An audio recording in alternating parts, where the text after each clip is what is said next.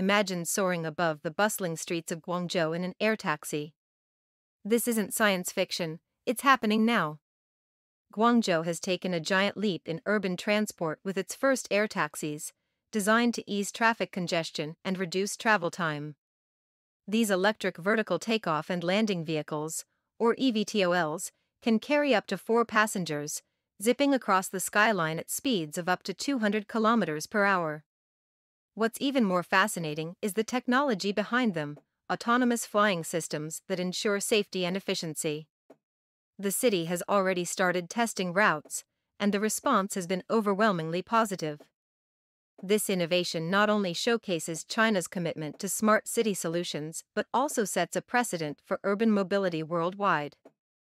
Imagine the thrill of gliding over the Pearl River, witnessing the city from a whole new perspective.